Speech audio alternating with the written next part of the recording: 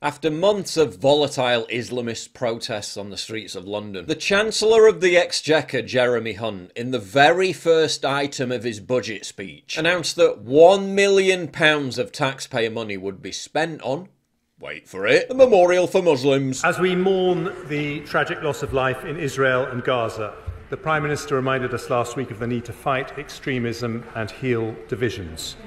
So I start today by remembering the Muslims who died in 2 world wars in the service of freedom and democracy. We need a memorial to honour them, so following representations from the Right Honourable Member for Bromsgrove and others, I've decided to allocate £1 million towards the cost of building one. Whatever your faith or colour or class, this country will never forget the sacrifices made for our future.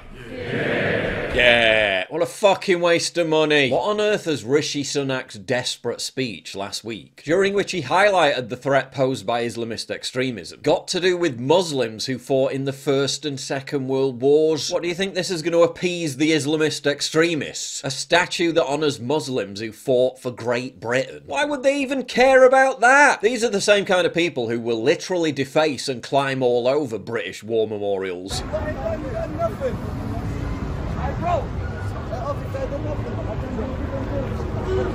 Lest we forget, there were more British Muslims who joined ISIS than joined the British Army. What on earth has it got to do with Gaza? You think the Palestinians, as the bombs rain down on them, will be comforted by the fact there's a memorial to Muslims from 100 years ago in London? Do parallel ethnic identities and cultural values to that of the English only matter when they can be celebrated at public expense and overlooked when politically inconvenient? The Tories have spent their entire tenure doing favours for people that will never vote for them while ignoring the wishes of those who voted them into power. You're already getting trounced in the polls. A Labour victory is almost inevitable. And you think you're going to reclaim the voters who abandoned you with a Muslim memorial? Councils up and down the country are going bankrupt. And they're going to chuck another £1 million at some lame virtue signal. To impress who? The people who hate you anyway. Our hatred for the non-Muslims doesn't stop us from being unjust to them.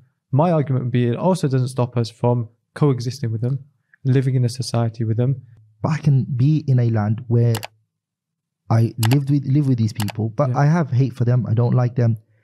I say that is, at the time that we're living in today, is very, very hard to claim that. Imposing onto you, saying that you have to accept the British values. And Muslims are being put in situations where they're asked, are you a Muslim first or are you a British first?